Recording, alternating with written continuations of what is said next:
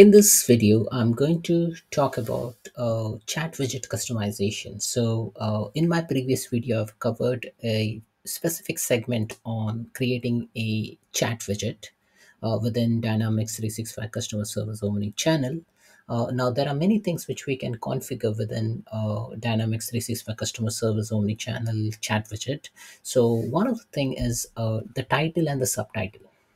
Now as you see over here, now this is the first part, like this is the first part, second part, and the third part. This is how the chat gets loaded in your website. Now here you can see this icon. Okay, here you can see the text, let's chat, we are online. Okay, the shape of the widget, and once someone clicks on it, this interface will get loaded with, say, orange color in this case, and this is how the chat widget will load. And within here you will see that attachment, here you will see a download icon, here you will see that agent has been assigned. So this is all which gets rendered within the chat interface. Now these all things are configurable. Okay, now as you see, title and subtitle, yes, we can configure title and subtitle over here. The theme color, the theme color is the, say, orange. I can change that color to blue. Agent display name, now here Girish has been assigned, has been shown over here, so I can show either a first name, last name, full name, nickname, those sort of things I can display for the agent. Widget position, or this widget position, when it was triggered, it was shown on the bottom right, but if I want to show on the bottom left, I can even do that. uh, Proactive chat, like before even the customer start responding to the chat or start the chat, I can put a good morning message. So those all things I can set up as a part of the chat widget. Reconnect to the previous chat. If the chat has been lost previously, then I can also provide a facility to connect to the previous chat, so that the customer need not repeat the things which the customer has said in the previous conversation. Configure widget during operating hours. So this widget will be enabled during the operating hours only, or not, or it will show during 24 by 7 time. Or I can configure show widget on provided domains, so I can restrict the rendering of the chat based on the domain through which it is loaded. Okay, so these all customization can be achieved using this particular application.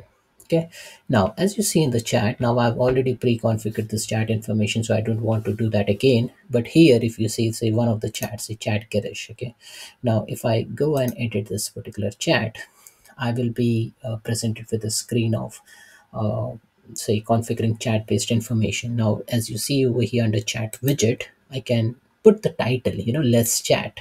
Okay, so let me put something as like Girish chat interface. Okay, something like that. Okay, subtitle, we are ready to serve you. Okay, and theme color, now if I'm not happy with orange, maybe let me pick, say, teal color. Okay, or I can put clay, purple, brown, violet, whatever I want, but from this limited palette. Now logo URL, now this is already coming from some specific system. This is an svg file, so I don't want to make that change as of now, but this all things can be configured. Okay, so I'll keep this as of now.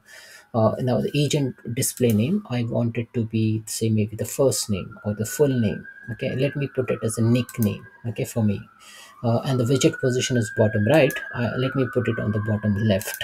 Okay, proactive chat is on. So proactive chat indicates that it lets you send the triggered messages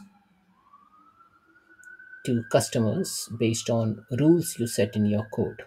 Okay, so here you can set up some proactive chat messages. Okay, uh, you can reconnect to the previous chat, as I mentioned to you.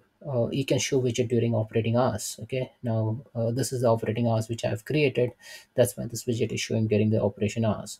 Okay, and if you're offline, then you can put some message. Okay, uh, I can put, say, Girish is not available,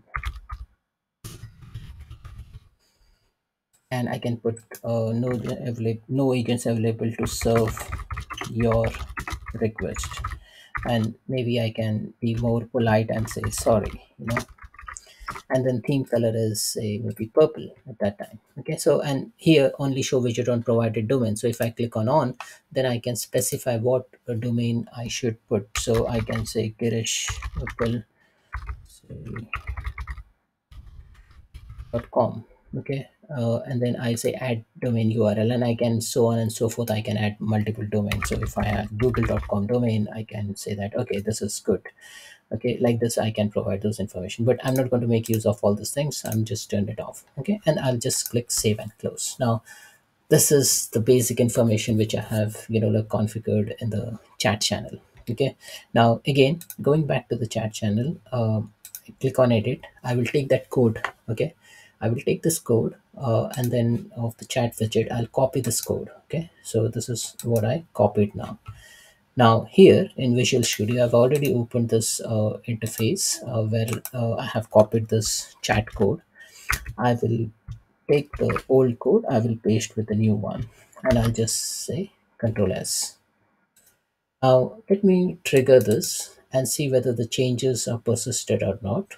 Uh, it might take a while, it won't be available immediately, but as you see over here now, that has come on the right hand side.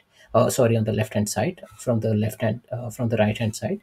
Now yes, it's a teal color. If I click here, and if you see the title, get us chat, and we are ready to serve you, those all things are changed over here. And now this is how my chat is getting triggered. So here you see Girish chat interface. Here you can type a message, and then it's a Girish has been assigned. So see Girish chat interface.